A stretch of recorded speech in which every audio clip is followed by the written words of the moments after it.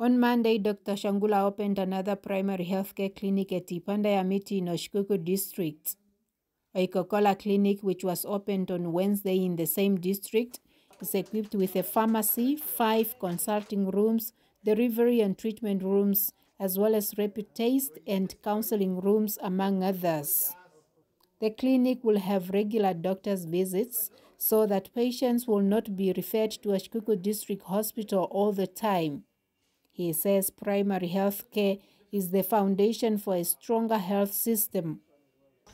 Oikokola Primary Health Care Clinic will alleviate the challenges faced by communities in terms of accessing health and social services. For example, community members will no longer travel long distances to seek health care services. Dr. Shangula says government has taken a conscious and deliberate decision to expand health care to different parts of the country.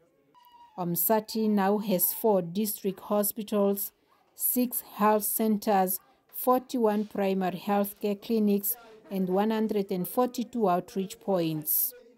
All fixed healthcare facilities are provided with modern communication infrastructure to facilitate smooth communication.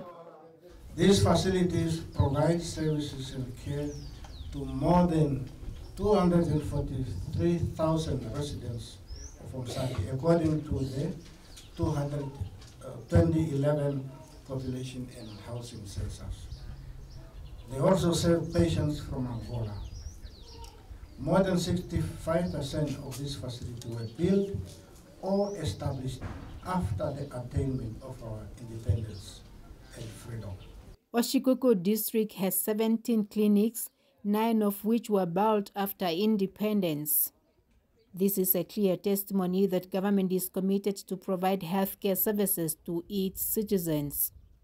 Dr. Shangula then called on Namibians to adopt the healthier lifestyle by avoiding excessive intake of salt, sugar, saturated fats, and alcohol. People should thus set up small-scale gardens in the backyard where they can grow vegetables for own consumption. Oikokola Clinic is surrounded by water during the rainy season, and there is need for an access road leading to that clinic.